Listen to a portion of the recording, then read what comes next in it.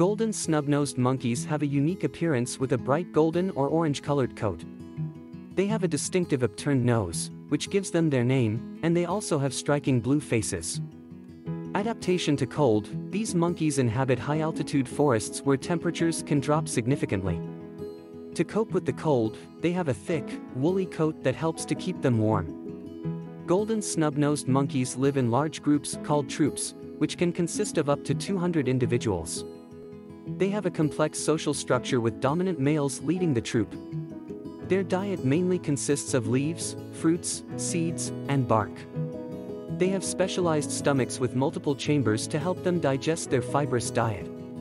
These monkeys are known for their unique vocalizations, including high-pitched calls and honking sounds. They use these vocalizations to communicate with other members of their troop.